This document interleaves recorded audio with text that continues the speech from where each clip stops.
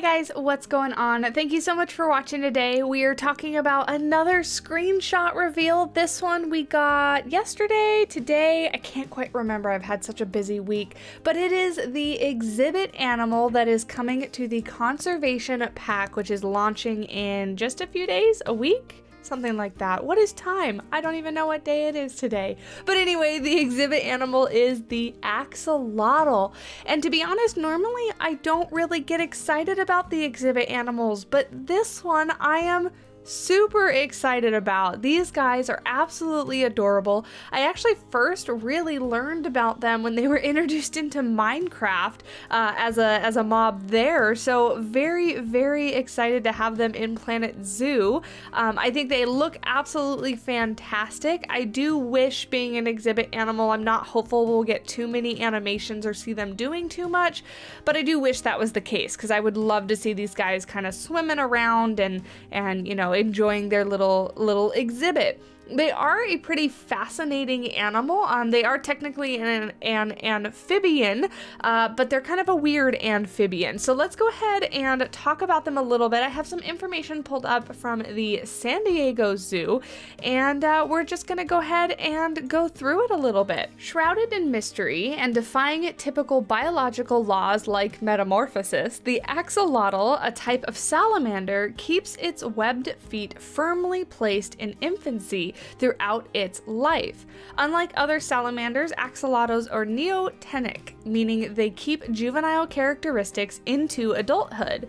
The axolotl remains aquatic, like larvae, in their entire life. Though it develops functional lungs, it uses its fancy feathery gills to breathe underwater. Like youngsters, they retain external gills, a tail, and a body fin, and lack movable eyelids. Naturally occurring in a couple lakes that I cannot pronounce in the southern area, southern of Mexico City, these fascinating creatures are rarely seen in person. Descendant from the tiger salamander, the axolotl is young, having inhabited central Mexico for only about the last 10,000 years, according to some experts. Indigenous to these two spring-fed lakes along the southern edge of the basin of Mexico, much of its suitable habitat has been drained. The that's the lake I cannot pronounce. And I even looked up the pronunciation before I started this, and now I can forget what it was. It's like Similco or something like that.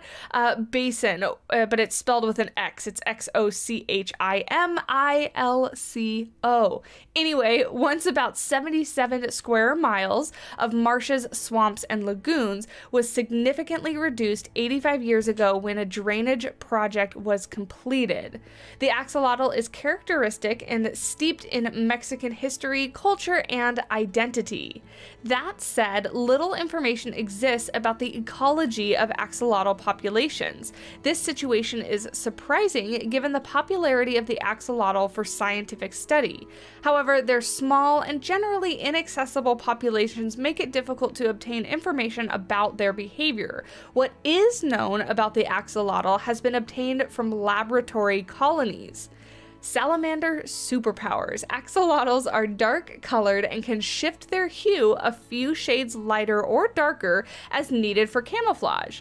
Pink and light-colored axolotls are bred by humans as pet for their pleasing shades. So that is actually what is really cool about this screenshot. If you see the axolotl in the front is more of like a pinky hue to it. Its little feathery gills are pink and it's a much lighter color. But the one in the back is a more green with some brown, and its little gills have a bit of a red hue to it. So that would be what they would look like naturally in the wild, that one there in the back. The one in the front closest to us, that pinky one, is going to be a genetic mutation coloration that we have bred for in the domesticated or captive populations of axolotls. So really cool that we're getting to see both and a little bit of color variation between the two for an exhibit animal. That's pretty exciting. They are also used in laboratories to study another superpower, regenerating their limbs, lungs, heart, jaws, spines, and even parts of their brain. Scientists have found that axolotls can regrow a new limb 5 times perfectly in a few weeks without even a scar. Every tissue is replaced: skin, bone, cartilage, muscle, and stem cells. Other organs can regenerate countless times and be completely functional. Naturally, scientists would like to harness the ability and apply it to human medicine. It is said that axolotls are over 1,000 times more resistant to cancer than mammals, another superpower worth investigating.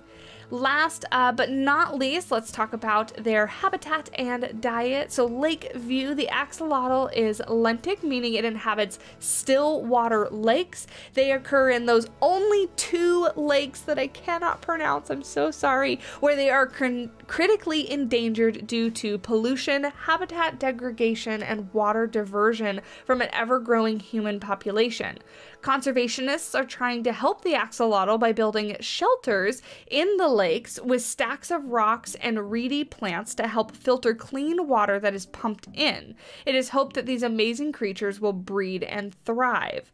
So a really interesting animal, and honestly my favorite exhibit animal that we have had added to the game thus far. These guys are very unique in their adaptations and just in the animal that they are, and obviously, as we just read, have a lot of applications and things that they might be able to teach us that could apply to human benefit. I just hope that, you know, it's always done in a sustainable way and that these guys aren't exploited too much. But it sounds like conservation efforts are being made to kind of help these guys sustain their wild populations, which is very, very cool. So let me know what you guys think. Is this a good pick in your mind for the exhibit animal or not? I'm very excited to get to see it. Like I said, I hope we kind of get to see it move around and do at least something in the exhibit, but I don't have my hopes high because the exhibit animals usually just kind of sit there. But anyway, if you did enjoy this video, do leave a like down below, and while you're down there, don't forget to hit that subscribe button if you're interested in Planet Zoo content.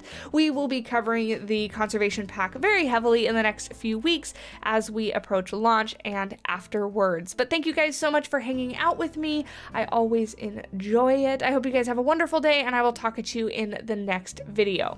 Bye!